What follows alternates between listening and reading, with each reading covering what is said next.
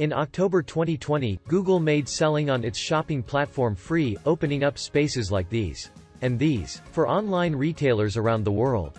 If you run a WooCommerce store, stick around to learn how you can get your products in front of more relevant crowds for free, quickly and easily. Before we continue, don't forget to subscribe to our YouTube channel and click the notification icon so you don't miss out on great content related to WordPress and WooCommerce.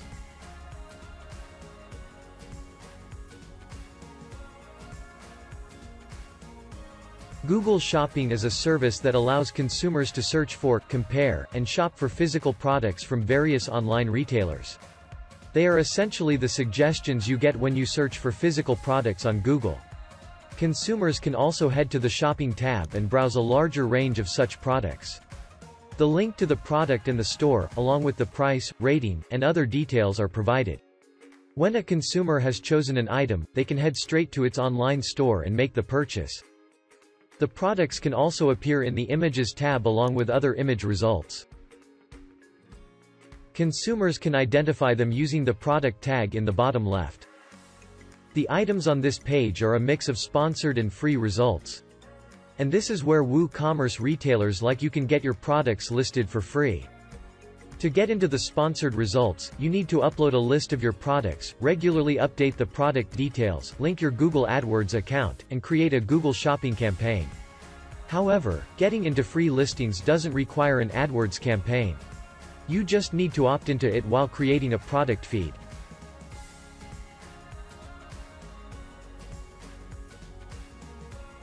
You need to sign up for a Google Merchant Center account to get your products featured in Google Shopping results. Just head to the link in the description and click Get Started to sign up with an existing Google account. The next step in the sign-up process requires your business information. Enter your business name, its country of operation, and its associated time zone. Next, we will choose the first option since it's more applicable to our WooCommerce store. Finally, we'll complete few other simple steps and click Create Account. Our Google Merchant Center account is ready. Click Add Product Data to use the free listings feature. Choose the See All Methods option under Upload Multiple Products. We now have 3 steps to create a product feed. A product feed is data from your online store inventory like description and photo that's uploaded to Google to automatically create ads and listings showcasing your products. Select the country of sale, and the language of the feed. Below, enable the free listings option so that Google Shopping can showcase your products there. We need to set a name for the product feed. And choose an input method below. We've pretty quickly set up a product feed for Google Shopping's free listings. Now we'll find an easy way to add and maintain the products using a free plugin.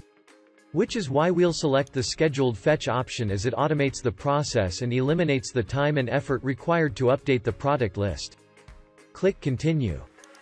Enter the name of the file in which names and details of your products are entered. Here, you'll set the frequency at which Google Merchant Center will fetch details from the product list file on your website. We'll set it at midnight every day. Next, we need the file URL of the products list. Let's head over to our website and create one.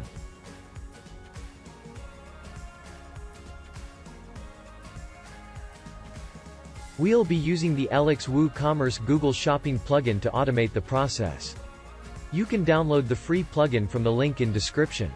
After installing the plugin, head to its settings to create a feed. Add a project name and description for your reference. Below, you can choose to include variations, select a default category, and assign a file format. The next option lets us choose the refresh schedule. We'll select a time just before our scheduled fetch time on Google Merchant Center. This means the file will be updated with the latest details at 11 p.m. and will get fetched to the Google Shopping results at midnight every day. Click Save and Continue. It's mandatory to map at least one of your WooCommerce product categories with a Google category that's available in the Google taxonomy. You can search for the right category using these fields. In the Map Product tab, you can also map individual products to Google's default product categories. Click Save and continue when you're done. You also need to match Google's default attributes with those in your WooCommerce store. Though most have been set by default by the plugin, you can edit them using these buttons. Note that product ID, product title, the product link, the main image link, and the price are the minimum attributes required to show your inventory for free on Google. However, mapping as many attributes as possible is advised for best results. Finally, you can choose specific products to be excluded from your product feed. When you're finished, click Generate Feed. Our product feed has been generated. Copy its URL to your clipboard. Then head back to the Google Merchant Center where we left off and paste the link in the file URL field. And click Create Feed. Our Google Shopping feed has been set up. Soon, consumers will be able to find your products in their search results and the Shopping tab. Check out learnwoo.com for more articles, videos, and resources related to WordPress and WooCommerce. Please subscribe to our YouTube channel and follow us on our social media channels. And do let us know in the comment section if you want us to cover a specific topic or if you have any ideas or suggestions.